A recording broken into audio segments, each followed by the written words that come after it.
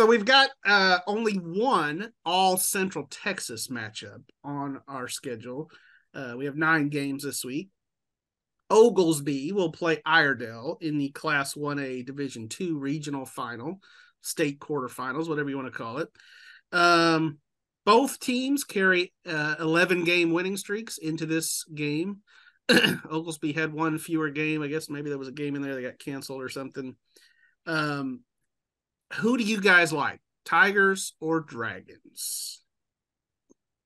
Well, I feel like part of me wanted to go Iredell on this one because they have been, such a upstart this season and Good have story, yeah.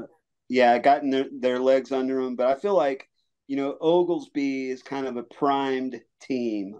Had a good run last year, carried that right into this year, haven't been beaten. So I went with Oglesby in my picks. DJ? I mean, this was really hard pick, and I've been taking some risks this off season. I mean, postseason. I'm ready for the off season. I'm not gonna lie. Amen. I've been taking some Amen. risks with my picks, but so I picked Iredell. I think, yeah, Oglesby is, top notch, and they're gonna, come and do their job even if they struggle. I mean, they almost give up come back to Methodist home. There was that one game where I think everybody except me picked against them, and then I got an Mm-hmm. email that was like, you picked Oglesby and you were Oh yeah, right. you're gonna give away all your street cred in Oglesby. I know. I'm taking a big risk Valuable. here. That's valuable property. It's valuable, like emotional property.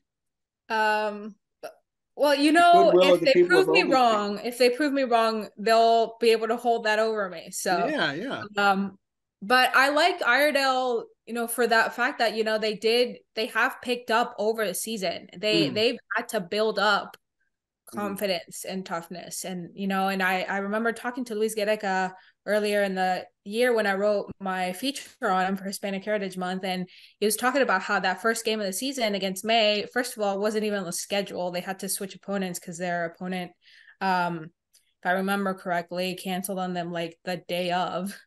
So, and I feel like they still held their own against a really good May team who's also in the playoffs.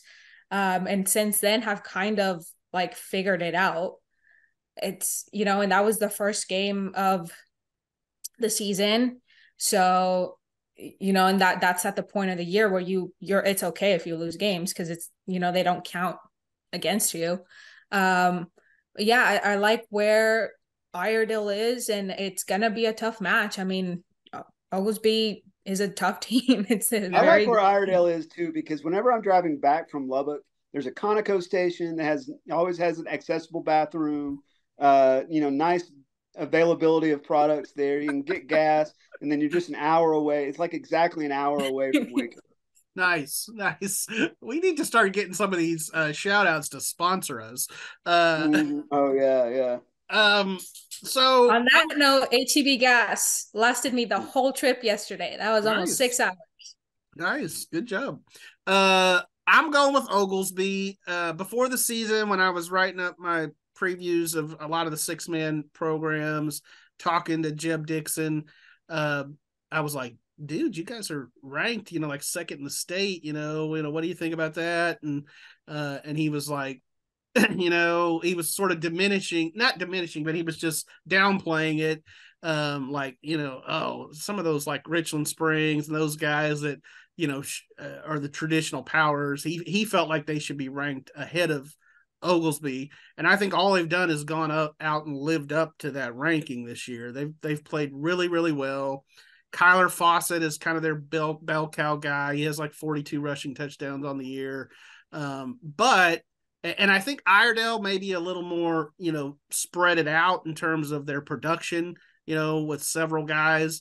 But even though Kyler Fawcett's kind of their stud, I think they've got some other pretty good players, including a kid, EJ Avilas, who was at Morgan and was a super-centex kid at Morgan. So he moved there to Oglesby. So yeah, I like Oglesby, but I agree that I think it could be a pretty good, fun Central Texas game.